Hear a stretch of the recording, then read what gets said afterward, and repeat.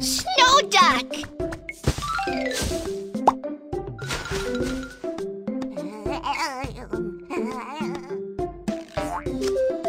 A big ice cube!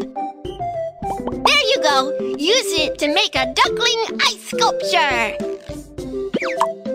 Chisel it into the duckling shape.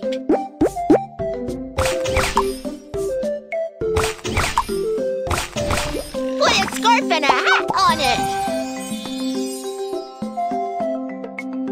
Let Kiki see my duckling ice sculpture. It's so hot in the room. Duckling, sit here for a while. Let's go find Kiki. Kiki! Look, a duckling ice sculpture. Ah! The ice sculpture is gone! Why is there only a puddle of water? Where did it go? Huh? Quacky, don't worry. Let's think about it. Kids, how did you feel about the temperature when you were making ice sculpture in the snow? In the snow? It's very cold. How did you feel when you entered the room? In the room? It's much hotter. The room is hotter than outside. Could it be that the duckling ice sculpture disappeared because of the temperature? Is that right? Let's go to the magical laboratory and observe. Practice your hands and brain. Let's create together. To the laboratory. Let's go. We need to prepare these materials. Thermometer. Magic heater. Plate. Ice cube. Let's start the experiment. This is a thermometer, which can measure the temperature. When the temperature rises, the fluid goes up. When the temperature drops, the fluid will also go down. This is a heater. It can heat something up. Look, when the heater is working, the temperature rises. Turn off the heater and the temperature goes down. Pour the ice cube onto the plate. Observe it for a while. Now, the temperature is very low, so the ice is not melting. Turn on the magic heater and see what happens to the ice cube.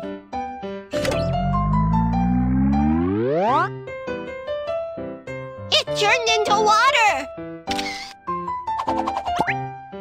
When the heater is on, the temperature rises, so the ice cube melted into water. The temperature in the room is higher, so my duckling ice sculpture melted into water. That's right. When the temperature rises, the ice will melt into water. Why is the water gone too? Where did the water go? Let's do an experiment to observe it. We also need an empty plate. Some water. Let's try it out. First, put some water onto the plate. Turn on the heater. The water is becoming less and less. The water is gone. Where did the water go? The temperature rises and the water evaporates faster and turns into vapor. The duckling turned into water and then turned into water vapor, so it can't come back. Quacky! Actually, the water vapor can also be turned back into water. Really? How does water vapor turn back into water? Let's try it. We need these items. A bowl of hot water. A transparent lid. Let's observe. Look! Look, the water is steaming. It's boiling water. Now touch the lid. Oh, the lid is very cold. That's right. Next, put the lid on the cup of hot water. Wow! Small water droplets. Many small droplets appear on the glass lid. How did these water drops get on the lid? These small droplets are formed by water vapor. I got it! When the temperature drops, the water vapor will turn into water! Water is amazing! It changes all the time! Quacky, water can also turn into ice. Wow! I'm going to make another duckling ice sculpture with water! Pour the water into the mold! Hey! But how can I turn water into ice sculpture? Kids, let's help Quacky. Do you know how to turn water into ice? That's right! Water will turn into ice when it is frozen in the refrigerator. Put it in the refrigerator!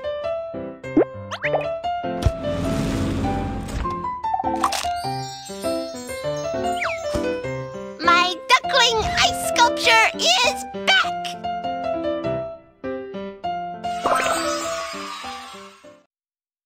Let's make a little popsicle!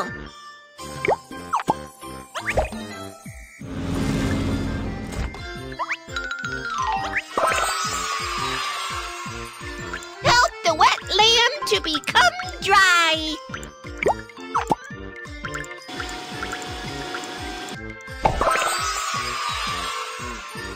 The shower head is frozen. What should we do?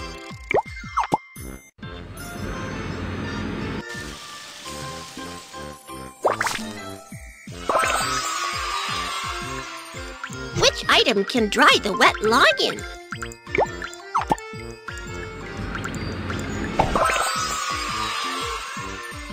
Make a delicious popsicle!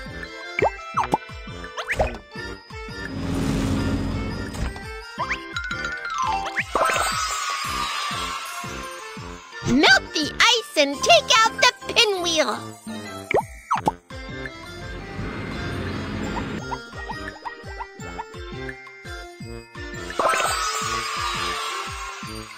Which item can dry the wet bunny?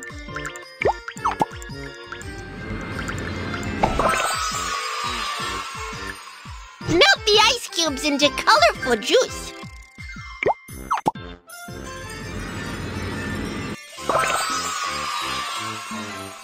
Freeze a bunny ice sculpture.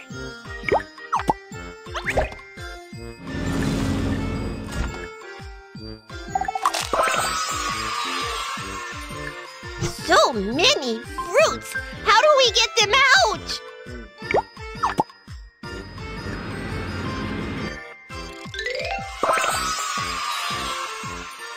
Freeze a little frog ice sculpture!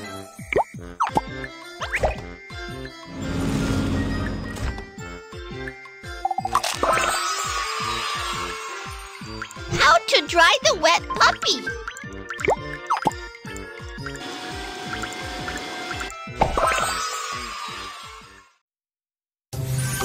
Voila!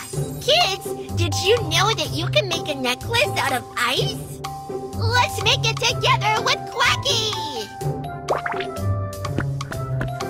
Little designers, what do we need to make an ice necklace? Let's take a look. Pendant. Chain. Let's choose the necklace materials together. Water and seashell mold. Water and star mold. Water and heart mold. Green cotton thread. Blue cotton thread. Yellow cotton thread.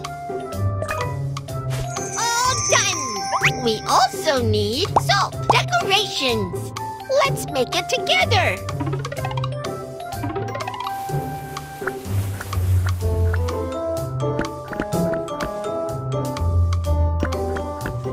Pour the water into the mold.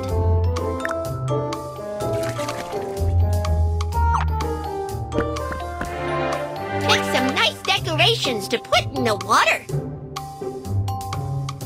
Pick some nice decorations to put in the water.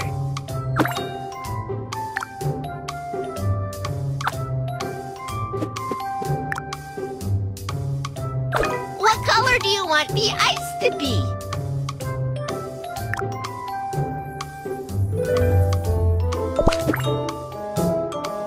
Next, we're going to freeze the ice. Put the mold into the freezer. The freezer can turn the water into ice.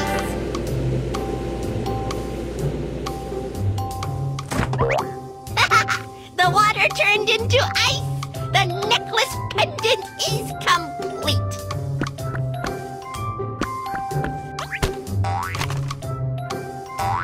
You can remove the mold.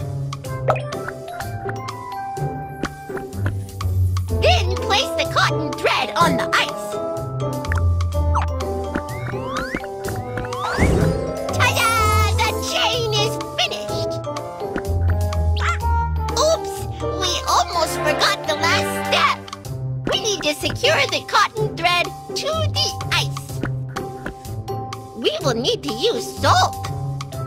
Pour salt at the connection between the ice and the cotton thread and see what happens.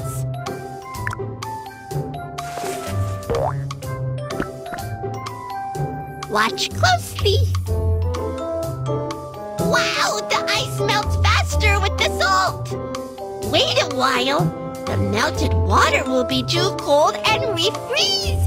And freezing the cotton thread in the ice. Isn't it amazing? Kids, try to lift the necklace.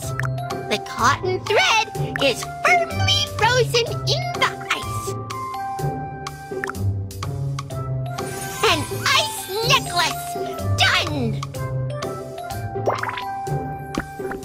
All we need is cotton thread, water, ice molds, salt, decorations to make the ice necklace. Make it with your mom and dad together. Small picture book.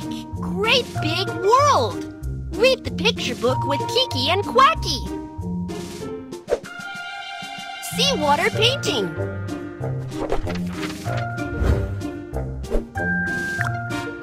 Mom took Quacky to the beach to paint. Quacky wants to see what Mom is painting. Huh? Mom is actually painting with water. Can water really make a picture? Quacky peeks out his little head to take a closer look. And the transparent water actually paints a white picture. Mom says it is a glass of magic water. Quacky can't wait to paint with the magic water. Quacky paints a shiny seashell. The water stains slowly disappeared, and a white shell really appeared. The magic water is really amazing. Mom tells Quacky that the magic water is actually seawater. There are many, many salts in seawater. After the water evaporates, the white salt in the seawater is left on the colored paper. In this way, the white paintings appear. Quacky thought that Mom also adds salt when cooking. Can the salt from the paintings be used for cooking? Mom laughed and told Quacky, the salt used for cooking is obtained through the method of sun-drying seawater. People will pour seawater into salt fields. The sun evaporates the water, and people can get a lot of salt. Quacky suddenly realized, so that's where salt comes from.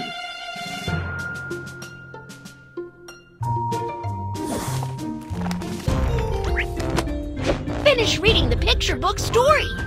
See you next